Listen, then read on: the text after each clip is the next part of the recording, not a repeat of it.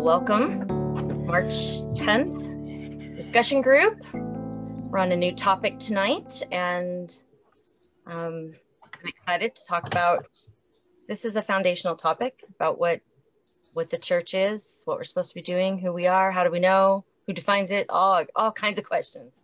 So I should have asked before I started recording if anybody would like to open with prayer, but I can edit out the long silence as I wait for somebody to volunteer. I'll volunteer. Oh, thank you, Carol. No editing required. Okay, go ahead, Carol. Heavenly Father, we come to you this evening, thanking you for the wonderful God you are, thanking you for your loving care with us. We invite you to meet with us this evening, help us to understand with open ears and wide eyes, guide us in the things we need to learn, and just bless us. We ask in the name of Jesus, your Son. Amen. Amen. Amen. Thank you. I just love hearing your voice, Carol. It's so soothing. Okay, so I'm going to share my screen. And in preparing for this, tonight we're talking about what is the church. And I like that visual. Isn't that great? Do you see gray boxes blocking your view, or can you see the screen? No? Screen. No gray boxes? Okay, great. I can't really tell from my viewpoint. Okay, so I started listing, Mark and I sat down and we made a bunch of questions about the church. And so I'm just gonna read through them really fast as we begin to go into this topic. What is the church? What's the role of the church in the world? What is the purpose of the church? What is our or your role in the church? Where is the church? What church do you go to? Where is your church? How long have you been in a part of a church or the church? When did the church begin? Stephanie, I can send these to you. She's trying to write them all down. Who is the church? How do you become a member of the church? Who defines what the church is? How does the church organize and lead itself? What does the Bible say about the church? How did the church come to look like it does today? What does God want the church to be doing today? Why church? Does church even matter? And more. I put the and more there because we just decided to stop at that point. And so, as you can see, there are a lot of questions that surround this word, this one word, which carries so much. I mean, this word is pretty loaded. And so I have a video queued up on my other machine, but I'm going to go ahead and see if I can find it here real quick. It's called What is Church? And I've got a couple really short videos. So my plan for the night is to show a couple short videos and to have you help me create a chart that where we list what is the church and what is not the church. And so you can be thinking as you watch these videos, if I can just find the right one here.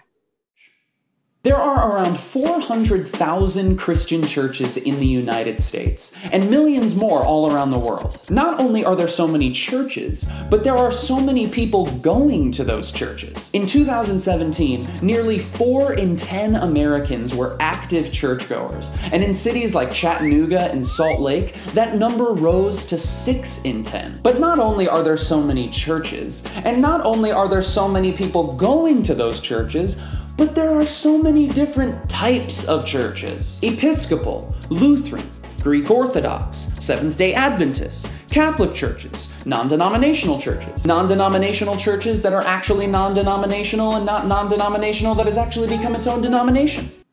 Whoa. And yet when Sunday rolls around, you'll hear the vast majority of people say the same exact thing. I'm going to... If you look at our lives as Christians, this is how many of us define church. A physical building that we go to once a week for music, Bible teaching, and mediocre coffee. And yet, if you ask people for their definition of church, you'll often find yourself in a much deeper conversation. The church is the house of God, a group of worshipers. It's a community. It's not a building, it's people. So which one is it? And why is it that for so many of us, our intellectual definition of church is very different than our practicing definition? Well, it shouldn't surprise us that the word church is found all over the Bible. It's used in numerous books by numerous writers. Luke uses it, John uses it, Paul literally writes letters to churches. Even Jesus talked about his church several times throughout the Gospels. If we look specifically at the New Testament, the word used most often for church is the word ecclesia. It's used 118 times in the King James Version, 115 times as church, and 3 times as assembly. And that's how most people define ecclesia, an assembly. However, if we actually take time to break that word down a bit, we actually get a much deeper understanding of what a biblical church is. The word ecclesia is made up of 2 root words. Ek, meaning the point from which action proceeds. Ek is like the starting line of a race, or the launch pad at NASA. It's a home base, but not one that is meant to be stayed at. The second part of the word is kaleo. Kaleo is not a mix of keto and paleo. The college version of John was very disappointed when he found that out. Kaleo is a verb meaning to call or invite by name. In 1 Corinthians chapter 1, verse 2, Paul writes, "To the church of God in Corinth, to those sanctified in Christ Jesus and called to be his holy people." We see here that church and calling are intimately tied together for those of us who follow Jesus. So ecclesia, or the biblical church, is the assembly of God's people, called and invited by name to action. Notice how we said the assembly, not an assembly. The biblical church is not just a gathering. It is the continual assembly of God's people being called by name to active faith in Jesus. Pastor Jeff Vanderstelt says that the church is the people of God, saved by the power of God, for the purposes of God in the world. So next time you show up to church, remember, this is just one gathering that is part of the gathering that God has called all believers to take an active part in. Okay, so there are all kinds of videos out there, and I just chose a couple and just trying to give kind of a couple different angles to look at it. Any comments on that one before I see if I can? Great video. Anybody else want to say anything about just what he said? We're going to get more into like what God wants the church to be doing and how does he know who the church is and other words for the church. No other comments? Okay. So let me see if I can open. It was informative? Okay. All right, well, let me show you this one to get into picking apart things and putting things back together.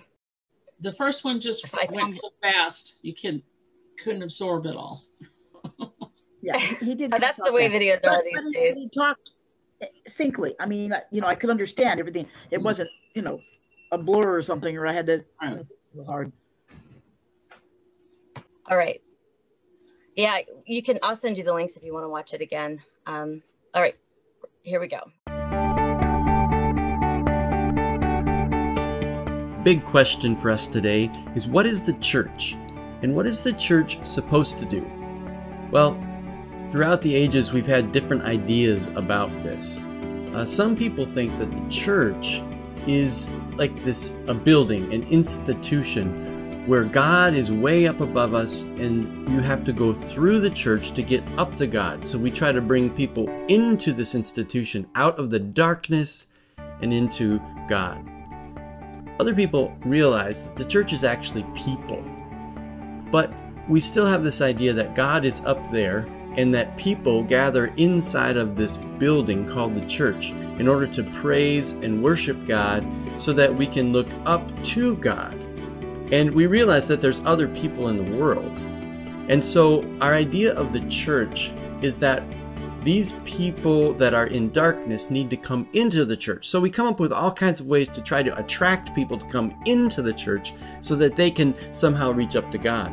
But what if we thought about it like this?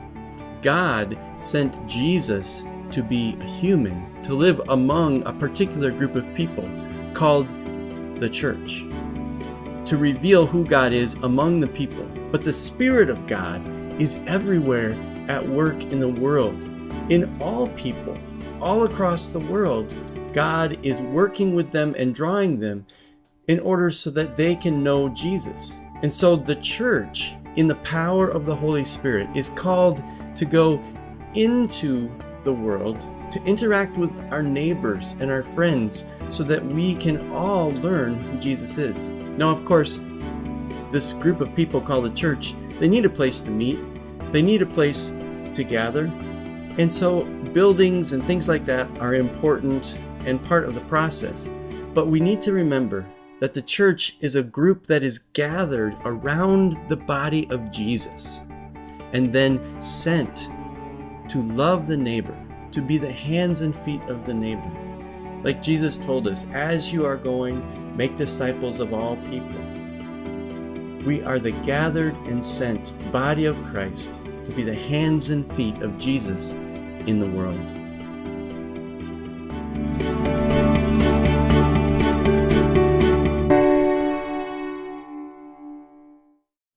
All right. Any thoughts on that one? Any quick comments before I show you my final one? Final one's about that short. It's just beautiful the way it shows, the way he showed what we're supposed to be. I appreciated the generosity in this one. That's why I chose this one. I appreciated that it shows that the Spirit of God is working all over the place, not just within the confines of a special little group of people, right? I thought that was pretty cool. Any other thoughts? Okay, I'll show you the last one, and then we will jump into our discussion. Welcome. In this episode, I want to tell you why real churches are like schools of fish. This is Susie. Her dream is to become a dancer. That's why she joined a dance school. This is Norm. His dream is to not become dinner. That's why he joined a fish school. As you can see, Susie's idea of school and Norm's idea of school are very different. That's why they don't understand each other whenever they talk about school. Susie wonders, how can they call it a school of fish when they don't even have a building? And Norm wonders, how can they call it a school of dance when it doesn't even move from place to place? The confusion comes from using one word with two very different meanings. When Susie says school, she means a place, a program, an organization. When Norm says school, he means something more like a swarm, a herd, or a flock. When Susie and her friends graduate, their school will still be intact because their kind of school has an existence apart from its members. But when Norm and his friends go their separate ways, their school will dissolve. Without Norm and his friends, their school doesn't even exist. One word, two very different meanings. The same can be said of the word church. In fact, here's one of the first Christians. We'll call him Max, and we'll put him over here on Norm's side because Max's concept of church is very much like Norm's school of fish. Max's church is fairly small, mainly just his family and a handful of friends and neighbors. They meet almost every night at his house, and it's very informal. Max loves his church and often refers to them simply as his family. Now let's bring in Ed. Ed is one of today's Christians. He doesn't think his church is all that big, but it's far too big to meet in a living room. That's why they own a church building. They also have a small paid staff and volunteers who run the various youth programs and Sunday school classes. But here's where things get really interesting. If you ask Ed whether he thinks the word church describes a group of Christians somewhat like Norm's School of Fish, or an institution attended by Christians, somewhat like Susie's School of Dance, his answer might surprise you. Many Christians like Ed think they think about church in the exact same way Max does, but they don't. And the way they use the word church proves this. Just listen to some of the ways today's Christians use the word church. What church do you go to? What time does church start? Look at that beautiful old wooden church. In each instance, the church is something separate from themselves. It's an institution. What church do you go to? Or an event. What time does church start? Or a building. Look at that beautiful old wooden church. You could easily replace their use of the word church with Susie's use of the word school. What school do you go to? What time does school start? Look at that beautiful old wooden school. But if you tried to substitute Max's term of affection for his church, it would actually sound kind of crazy. What family do you go to? What time does family start? Look at that beautiful old wooden family. It simply doesn't make sense. Okay, so school. One word with two very different meanings. Church, a word that had only one meaning until we gave it another. If you like this video, please check out the rest of my blog at churchanarchist.com. I like that. All right. And that's kind of a great launching point for our discussion. I thought that was great. I got a kick out of, look at those old wooden people, old wooden family. So any thoughts on the videos before I go to our discussion on what is a church and what isn't a church? Carol, you said you like that? You like that video? A lot. Okay, I will share my Word document. And Mark helped me make a list of things that, the ways that the church has been described. Ecclesia, called out ones, which you heard in the video, or ecclesia, the body of Christ, people of God, the temple of God, a gathering, assembly of God's people, Christians working in the world, a local community of believers, a building, a place of gathering, bride of Christ, a flock of sheep, children adopted by Abba, or Abba. So this is where I want your participation, and I got to see your faces. There they are. Okay. So after listening to all that, giving you some time to think, what are some things that would define what the church is? And I mean church here as the called out ones. Called to action, I think on that first video, he used the term set apart, people that believe, that are called to action. So it's as Jesus intended. I'm not talking about the corrupted church. I'm talking about what church is supposed to be, and then what church is not. So like for instance, on here, we might put what church is, which has been said a bunch of times, is it's the people, right? It's people. And what church is not is a building, right? So I will open, feel free to go ahead and just either wave your hand at me or unmute your mic and say something. And let's just get into the first part of this discussion on what the church is. What is it really? And then what it's not. And then we can get into some scriptures in the New Testament, Old Testament, about where we see this word used and what we're supposed to be doing, what's really on God's heart when he created the church. So and no answers too simple or too complicated. So just feel free to shout out some things. What the church is, what the church is not. I think the church is more of a place where, because we're so spread out, that we need a place, like he said, a large place where we can all come together. So I think the church is still the people, but because of how spread out we are, we need a centralized place where we all can meet together and commune together. And I still think that it's a family, because that's what families do. Families have family reunions. They get together, they find a central location where everybody can come from all around the world and join the family and have a gathering together. I think that that in itself is the church. So I just think that the reason for, quote, the building itself is just to have a centralized location where everybody can join together and celebrate God. Thank you, Janice. And I think we all use this term interchangeably. We know when we say, hey, meet me at the church, that we don't mean that's the true church. I think we know that's just the building where the church meets. But we also know that there are a lot of churches or organizations that have made the buildings really, really important, and they've spent a ton of resources, time.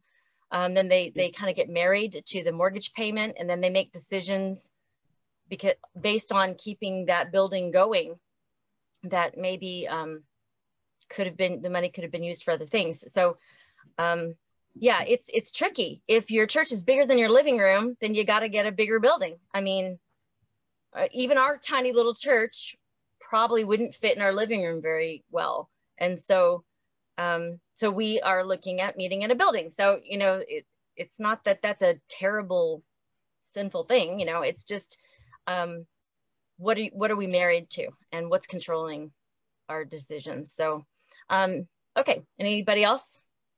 What the church is and what the church is not? Oh, Carol. I would add an assembly of people, an assembly that gather together are like-minded people. Okay. And you have to have that in common to worship God and to learn his ways. So gathering to worship. I think if Carol's okay with the clarification, I think spiritually like-minded.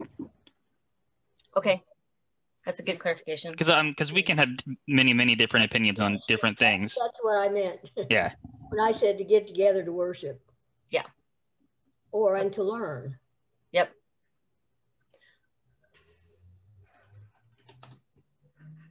Good. Excellent. Okay. Yeah, Sierra?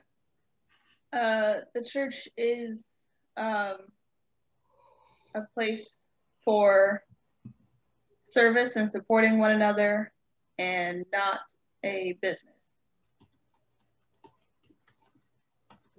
That's good. Awesome. So I guess I could actually put that over here. Church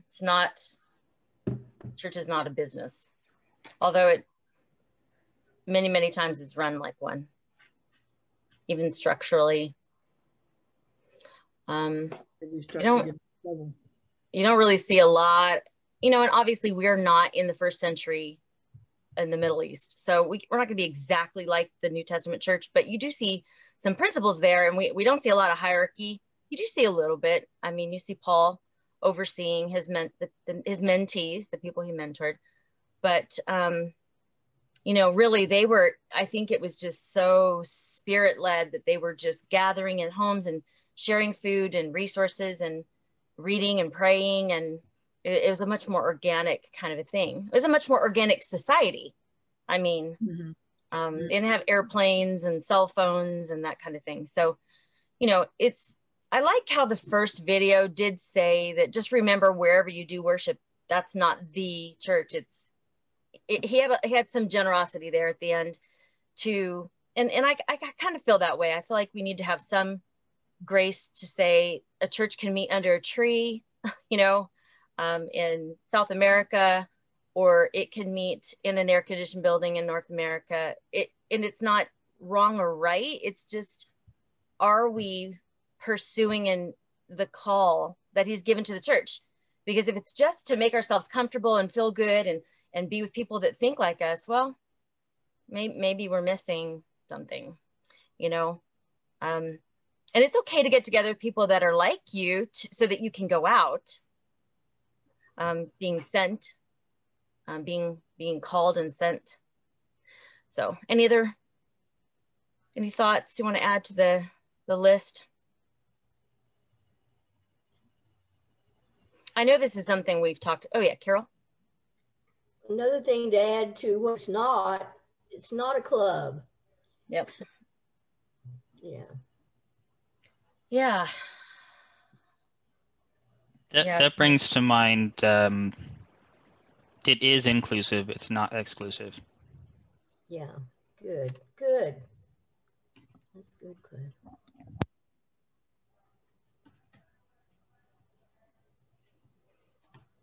Yep, I think that's what Jesus intended, definitely.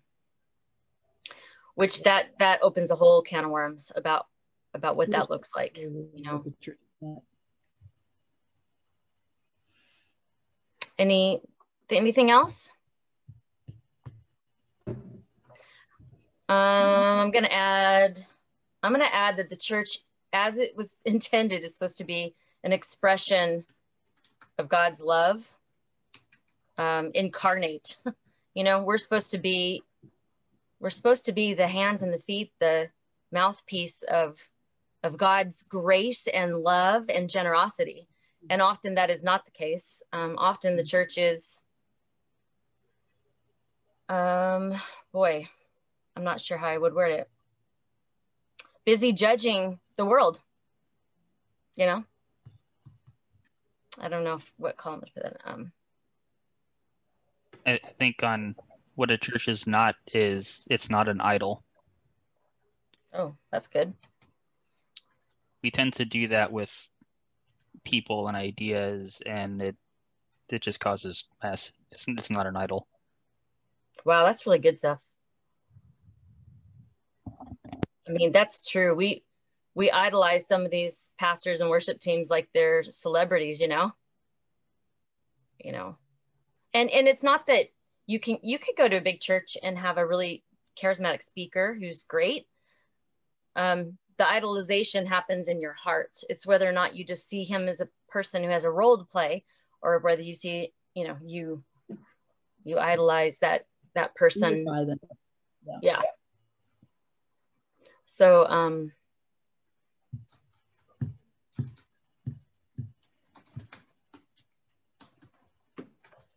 I think also that the church is not. Yeah, I need to put it over here. Yeah. Same with exclusive. I did put, oh, I didn't. You're right. I didn't put that over there. Okay. Yes, Janice? I think that a lot of people have prestige to belong to a certain church. Yeah. That's true.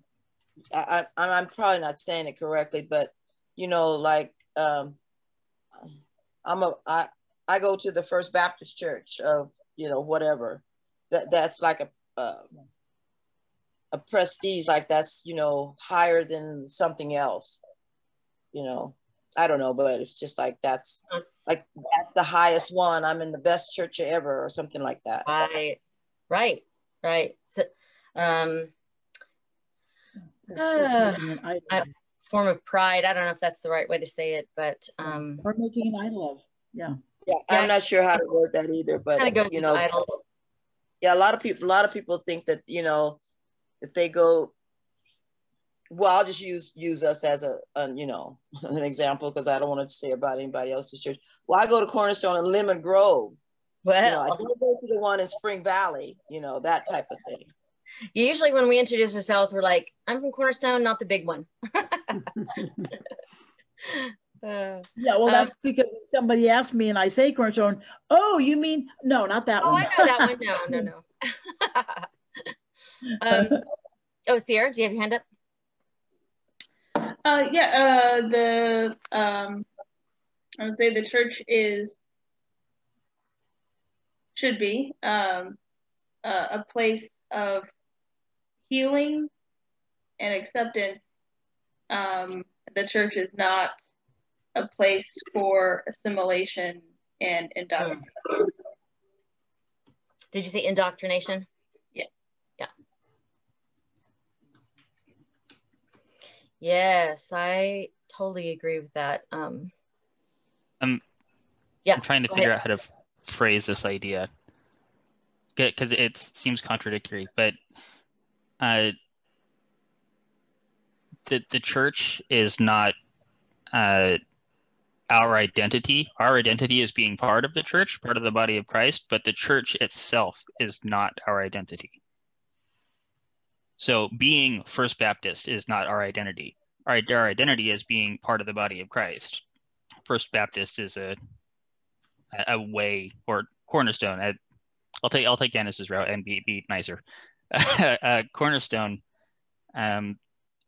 is it's a way that we're being a part of the body of Christ, but it's not the primary identity. That our primary identity is a part of the body of Christ. I don't know how much sense that makes. I was trying to figure out how to word it exactly. Yeah, I think I have it in the right column. I absolutely agree. The church as Jesus intended it. I mean, if you use the body of Christ as the definer of what the church is, then that is our identity in the sense that we belong. But yeah, as a especially in our Western mindset, as an organization or denomination, it's not our identity. That's good. Very good. Paul talks about Christ, who is our life. So that is in a sense the same thing. Yeah. So the church is. I'm going to put Stanley's always saying this. The church is in Christ. And I'm going to put the church is a place to practice the one another's. There's like, I don't know, 20, 30 one another's in the New Testament. And obviously we want to practice those outside the church too, but it says, you know, by this shall men know that you're my disciples if you love one another. And there's love one another, serve one another, esteem one another better than yourself. You know, all those kinds, heal one another, pray for one another. The church is also should be Christ-centered. Yeah. So I think that's what you were trying to say, in Christ. Yeah, I mean, yeah, Christ-centered. He is. We're in Him. He's in us. It's Oh, you know what else I'm going to put here? I'm going to say the church is about relationships. Relationship with God and relationship with each other. That's the family, you know, the school of fish. It's about the relationships. And when I think of Cornerstone, I never think of our building, partially because we don't own a building. So it's like, I always think of you guys. I think of the people.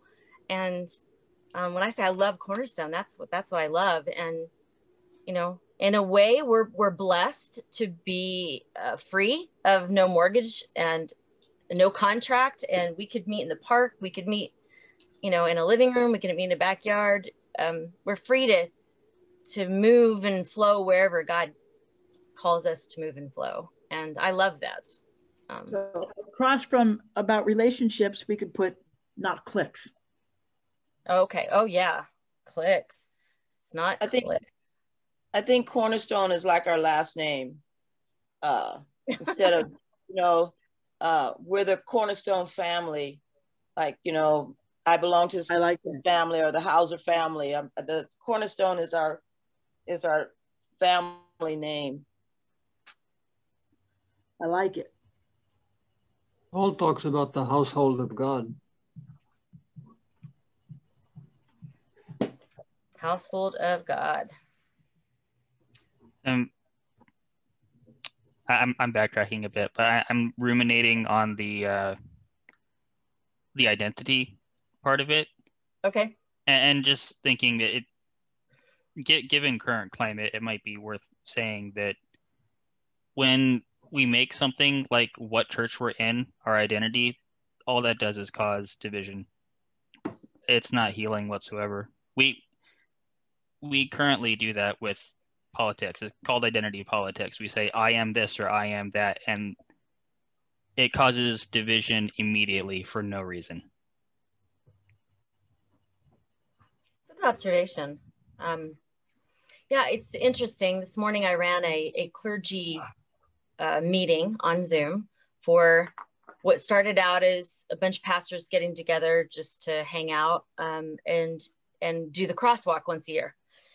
And then as Jim Weeble entered our midst and we started getting more informed on what was going on in the city, we started getting involved, you know, doing city cleanups and praying for the city and realizing that there was sex trafficking going on and being part of all kinds of things. And that's when I got really involved, because that's where my heartbeat is to make a difference in our city. And I noticed, this is an interesting observation, but I've noticed that the more people that I have coming into the group because they love that meeting, they're like the city manager, the sheriff, the crime prevention specialist, the somebody whose church is against trafficking, like all these different people come to our meeting, and less pastors are coming. And I thought it's just an interesting observation. But the ones that come, I will say, are very open to, we've got people from the Baha'i faith, we have Catholics, Mormons, Baptists, but we are all about being open and inclusive and linking arms with people and making a difference in our city. And some people have come to me privately and said, "Oh, you know, should we let the Mormon in?" You know, it's like, and it's so funny because if you know Mark and I, you know what our answer was. Well, yeah. I mean, they want to, why would we let an atheist in and not a Mormon? I mean, come on, you know, I mean, I don't know what the beliefs are of our city manager, but she loves being there. And today she gave us a prayer request. I don't know what her faith is, but so we have, and then when the Baha'i faith came in, it's like, oh, Baha'i faith, you know, it's just, I don't know. Christians, we tend to get, I don't know, we get weird about things like that. And so because Mark and I are unofficially in charge, it's turned into this very inclusive place of a lot of things that I see on the left-hand column, and not cliquish. And we haven't drawn lines about, you know, oh, you can be in and you can't be in. And you know, honestly, if they read my statement of beliefs, they probably wouldn't let me in. Because I actually have a very big, generous view of what the church is. I think that I think Jesus has already died for everybody, and some of them may not agree with that. So, okay. Any other thoughts here on this, our little chart? I do. Yes. Okay. Yeah, Joan. Joan, hello, Joan Mother. Have you heard the song by VeggieTales called One Lord? No. Well, I'm going to send it to you. And okay. I don't know if you want to play it tonight, but it goes through all the names of all the different denominations and combines them together. It's a riot. And at the end, it's like, it's one Lord. And we don't need all this, you know, this division of all these different groups. But so I just emailed it to you. And so you can, you know, listen to it later and maybe play it next time we meet. That sounds good. You know, one thing we haven't listed on here is anything about taking care of the poor, lifting up the oppressed. Mark's going to be talking about that in his sermon this week. So I don't know. I think that's part of what Christ has called us to do, is to I don't ever think we were supposed to be like in power and lording over and being part of the system. I think the church has always been kind of the oppressed, reaching out to the oppressed, you know what I mean? And lifting up the others. And I don't know how to say this. I'll just say caring for the other. And that includes all kinds of stuff. This week, Mark's going to talk about a passage in Deuteronomy and the where the people of God were commanded to care for the aliens and the foreigners and welcome them in the third tithe year and all that kind of stuff. So it's going to be very good. We're studying James. And James, it says, true religion, yes, and undefiled before God, is to visit the fatherless and widows in their affliction when they're having troubles, and to keep himself unspotted from the world. And it's to help people. Perfect. The fathers. Oops. Carol had a comment too. Oh yeah, sorry, I can't see everybody's faces on my screen. I have to scroll. Yes, Carol, go ahead. I don't know exactly how to phrase this, but in a way, the church is invisible. The true church is invisible. Only God knows who they are. They're all over the world. They're in different denominations and different races. And I don't know a better word. Invisible isn't quite right. Can't see the boundaries of it. Yeah. Great point. I mean, great point. We could walk by that homeless guy on the corner who's got the sign, and we're judging him because, you know, he's too lazy to work or whatever, you know, however we are in as Americans. And it could be a child of God sitting right there doing church. You know what I'm saying? Yep. Good point. What would you say, Stanley? They're salty, like we're salt of the earth. There's not much, the salt is not the main ingredient, but it makes a big difference. Yeah.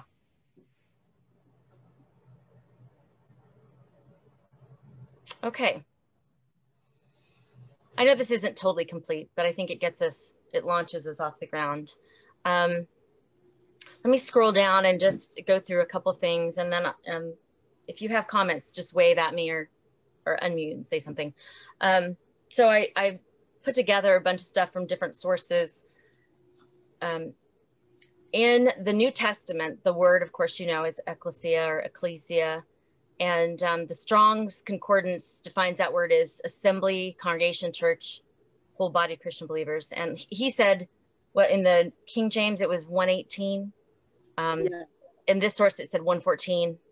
So we already went through all that. Okay, so I was really scouring the Old Testament to find if church was used. And I actually found it in Genesis 28. The word is in Hebrew is, I can't say it, but chal or something like that.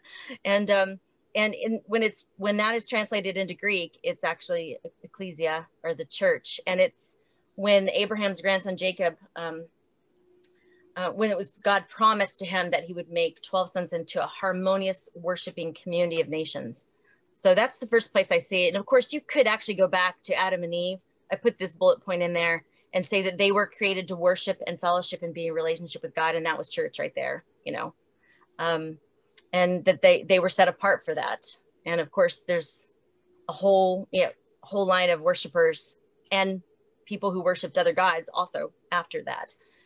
And after the Exodus from Egypt, they came to Mount Sinai. Mark used the scripture a couple weeks ago about being his treasured possession, kingdom, priest, and a holy nation. So, and I didn't trace through the whole Old Testament. I just didn't have the time.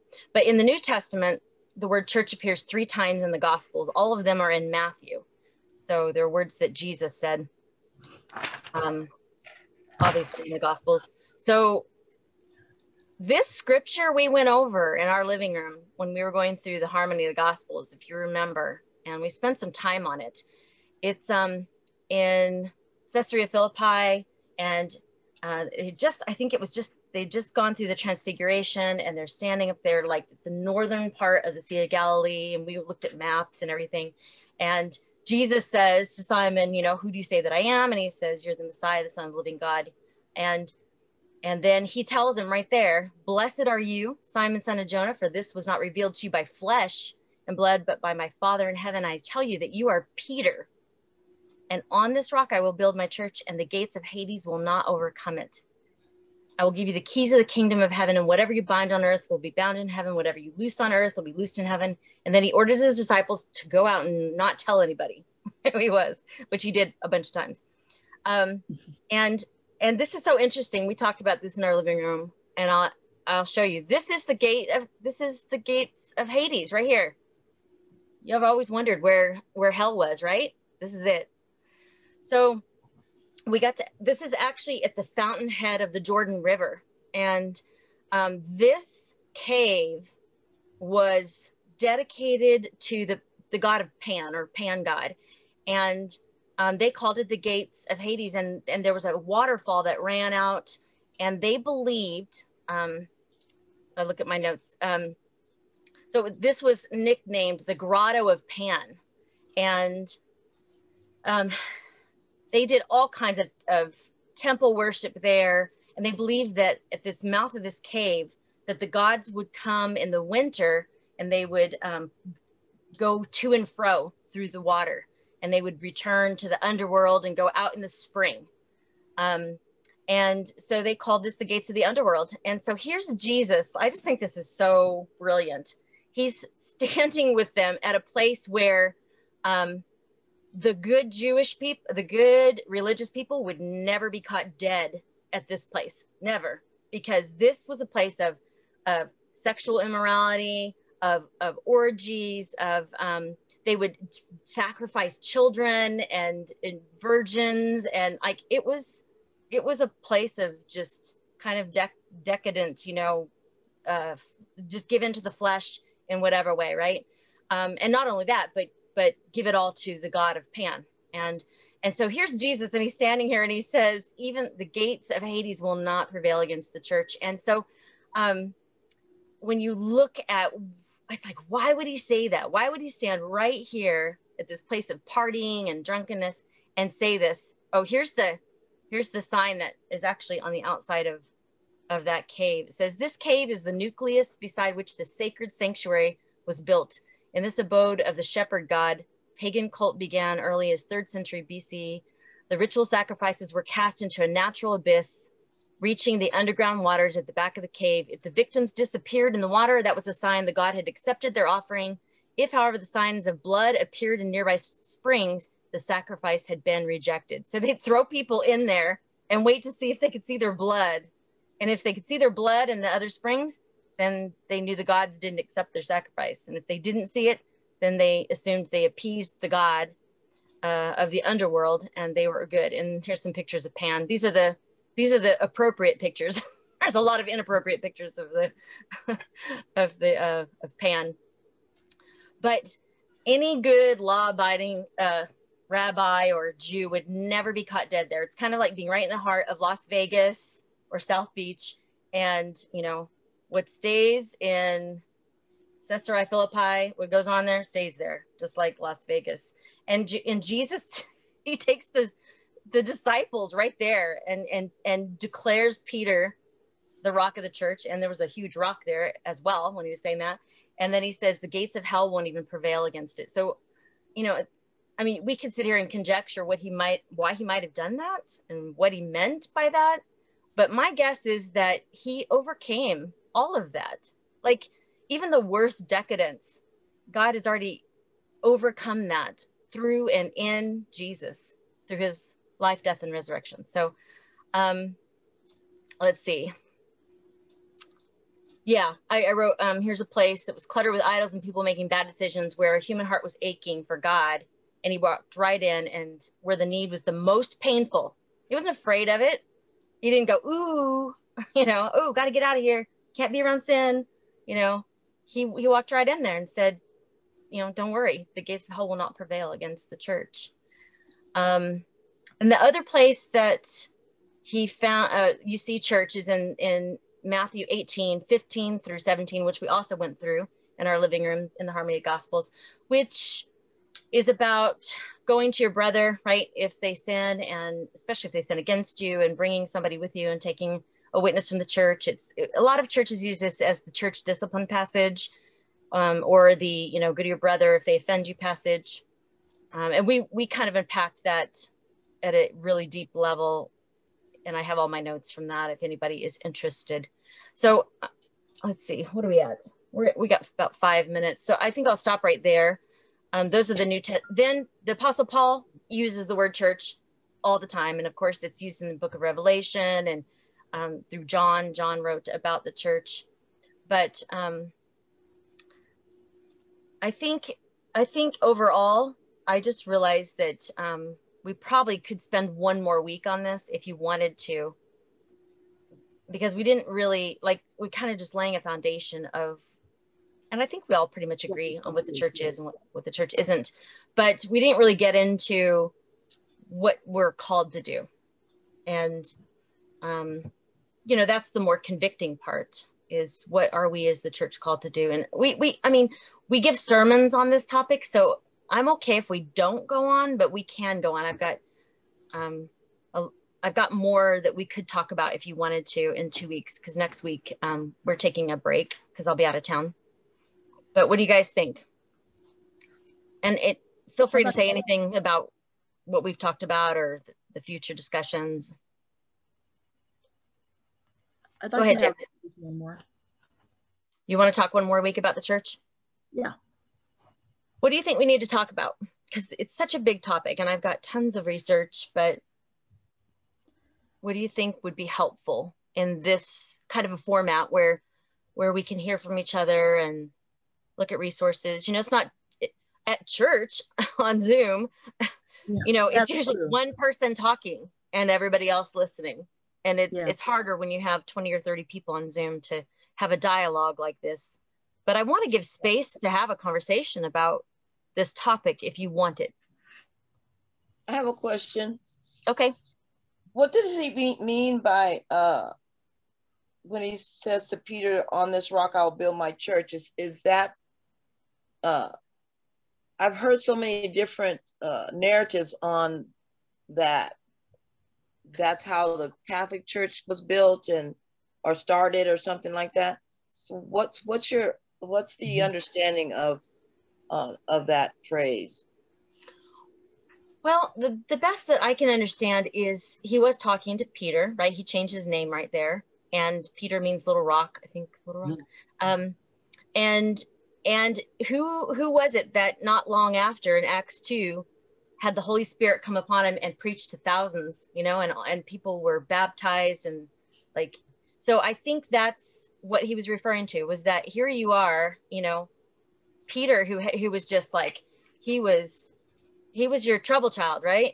ADD, you know, he was always up and running and, oh God, you know, I'll do this, I won't do that. And he was just boisterous. And he's like, I'm going to build my church on you. And I know the Catholic Church took Peter and made him a saint, and that's the papacy, right? The papal and the Pope and all that comes from Peter and their belief that the church came from that line. And once again, that's the man-made religion that came out of, I think, the first century church. And the Roman Catholic Church, although I know some lovely Catholics who love Jesus and are filled with the Holy Spirit, as a whole, the Catholic Church has used God, church, religion, education, oppression, greed, all of that stuff to control the masses in a very worldly manner, and has been everything but the church, you know. So yeah, Joan. Well, I had heard somewhere that he called Peter the little rock, but he said, on this large Petra rock, I will build the church, which would mean himself. Not Peter. And that's probably a better, thank you for saying that. I forgot about that. Yeah, that's actually a better interpretation. When we look at a lot of the Gospels, a lot of the things that he says, he's actually talking about himself. When he says salt and light, he's talking about himself. And he called himself the rock. Yeah, exactly. He's the rock of ages, the rock of our salvation, the rock of, you know, Yeah, all through the Psalms, it does use, that he is the rock. And, you know, that's actually, he's the one who died for the church, for the body of Christ, actually the whole world. So, yeah, Sierra? If we choose to move forward with the topic, I'm not pushing for it. I don't want to, people want to go to a new thing next week. I'm for the group. But if we do move on, not move on, if we do move forward, I think we should talk about, how do I put it? I think we should take this time and space to acknowledge the very real like pain and dangers that come out of the church, and not in a sense like, oh, those churches over there, but like kind of take a self-inventory of our gathering, this gathering of you know, God's hands and feet, to kind of evaluate like where are we vulnerable to allow pain, or where we like basically in this topic of what is the church, I my suggestion is to make it personal, not ethereal, like, oh, what is the church and what's it supposed to be, but what is this church and what is our purpose, and like how can we fit on the left side of that column more perfectly, or be more aligned with that. Yeah, that's great. I don't know if anybody else has a comment. I just got done watching the Black Church documentary, 3-part series. So good. And looking at the role that the church played in slavery when white people were enslaving the blacks, that was the one place they had, and they could actually have a voice and opinion and be free. And they would sneak away to these little, they called them prayer houses, and they were illegal to even have them, but they would sneak away and they would be able to praise and worship. And I mean, there's a whole history there about the white church and the Black church that, we could explore even. That is very, yeah, you talk about taking a self-inventory. That's pretty painful when you see the way that white man was looking at Black people and saying, well, they're 2/3 of a person, so they will allow them to get saved, but they can't vote. It's like, oh, like I was really slayed when I watched that whole history. But also I was very inspired how God used the church to liberate, where women could actually get up and preach, and not all of them, because that came a little bit later, but the church was a very powerful institution in the freedom of of slavery in our country, and I think that's why it's very important to a lot, especially still down in the South. There's a lot of people that are very protective of their church, and I think that rightly so. But then there's the white church, and I don't want to just, I'm not trying to make a what's that called? A dichotomy, or like not all white churches were oppressive, but that is part of our roots and our history. As I was watching, I was very struck by that. So that's one part that we could talk about. And there are other things that even, in our church, our church history within Worldwide Church of God and GCI that we've been guilty of, and we've changed a lot, but we're still an institution with an organization and this hierarchy and all that kind of stuff. So anyway, I'm open to talking about that. If you guys want to dig in, that's going deep, but this is the place to talk about that kind of stuff. Yeah, Stanley?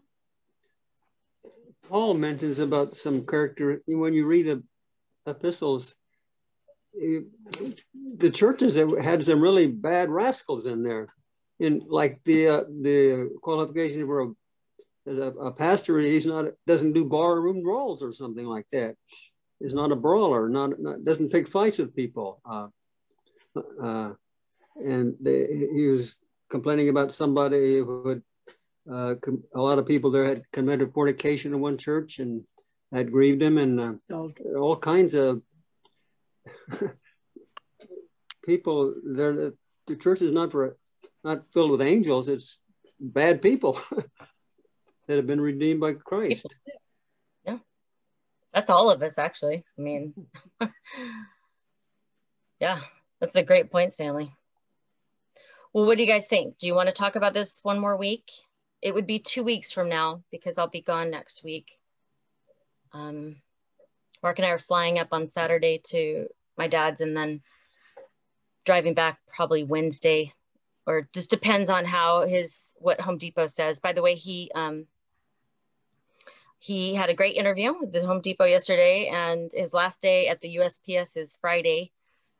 His contract, that's when his contract was supposed to end. And he heard rumblings yesterday that maybe they might extend it, but it's just been 4 months of not knowing what's going on. He's just kind of done with it.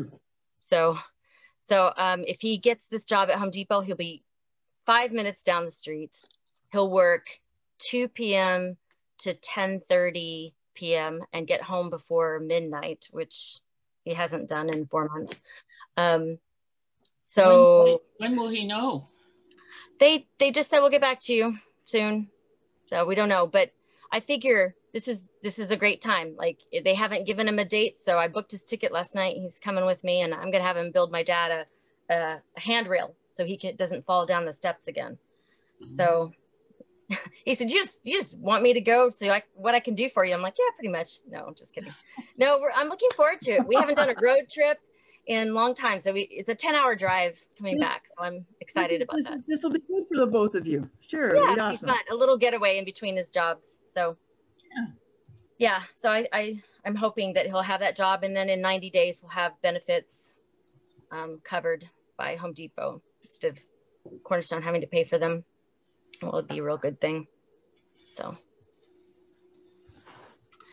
well, let's take a little vote. Anybody who wants to continue talking about the church one more week? Raise your hand. Okay. Anybody that doesn't want to, raise your hand. Anybody that doesn't care, close your eyes and act like you're asleep. We love you, Patrick. He's actually really sleeping. What do you think? Jesus, did you raise your hand on any of those? You want to talk? You're sleeping? Okay, you don't care? Okay. Nah, it's I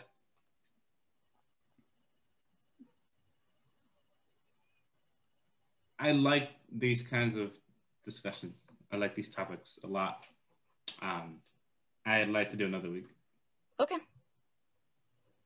I mean, yeah, I talked a little bit about the Black church. Let's talk about what the Europeans did to the people that were living here when they came into Southern California and built all the missions. And whew, that's a whole nother thing with the Native Americans and the Mexican people from Mexico. And yeah, so we have a lot to repent of, that's for sure. But yeah, look what we did here in America to the what was it, the Japanese or whatever during the war, when we took their businesses, took their homes, and they were citizens, and put them in internment camps right here. Yeah. You know. Oh, yeah. Now that was the government, but that was the government. Well, I know that, but that still. Yeah, no, I agree. It's still an atrocity, and U.S. citizens, and their whole lives were uprooted, and terrible, and destroyed. Terrible. But I think the hard part is that we're connected to a history, and we have to be honest about it, where people have used God. I mean, look at the Crusades, right? People have used God in the name of God to murder, to weaponize, to use one of Sierra's words, indoctrinate. We've even gone around the world and done this too. Like, we send missionaries to go make people forsake their culture and turn into a European white guy. It's like, and a lot of people have repented of that, and we're learning, but we still have a long way to go. So I like Sierra's suggestion to let's look at our church, let's look at ourselves and say, where do we fit in those two columns, and be honest about the places where maybe we can still grow. And just kind of closing comment, I know it's 11 after, I've been listening to a ton of podcasts and webinars and reading articles about what's happening to the church right now post-COVID. And it's really interesting. There's a lot of forecasters that are saying the church is about ready to change pretty big right now because of the pandemic. And it's not necessarily a terrible thing if if it can reflect more of the things in the left column, right? Where it becomes back more to the organic expression of faith and less about the power and being right and having power over people and that kind of thing. But it's interesting. I mean, they're saying about 1/3 that across the board that churches will have about 1/3 less attendance when things fully open up. And so then you have to ask the question, is that what it's all about? Is it all about attendance and numbers and nickels and noses? Yeah, so some big questions to talk about. I'm glad that you're here to talk about them with, because they're important.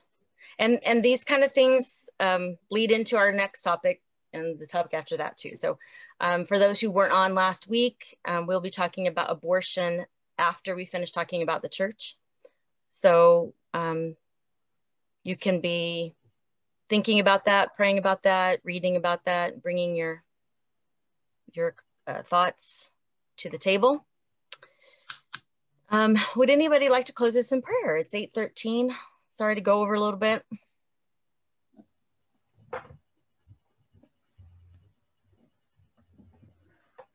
Oh, Sierra, thank you. Jesus, he mutes his camera. Way to go, Jesus. Just the Zoom way to hide, right? Right. Okay. Like, oh, sorry, my sound went out.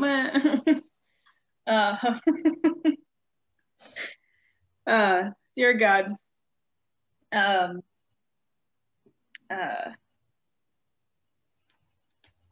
thank you for church. I know the church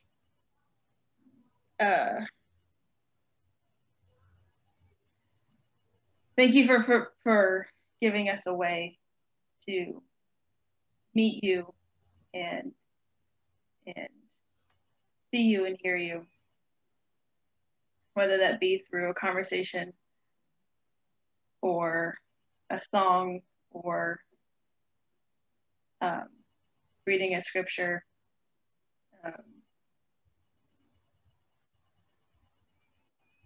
I know a lot of people have experienced great joys in the church, but also a great deal of pain as well. But you were in all of it, God, and I thank you for being there. Please be with us as we wrestle more with church, and the ways that you intend it to be, and just push us closer and closer into what your heart is for church, God. And pray that we all sleep well,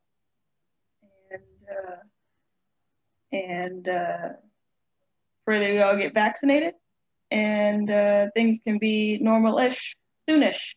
In Jesus' name, amen.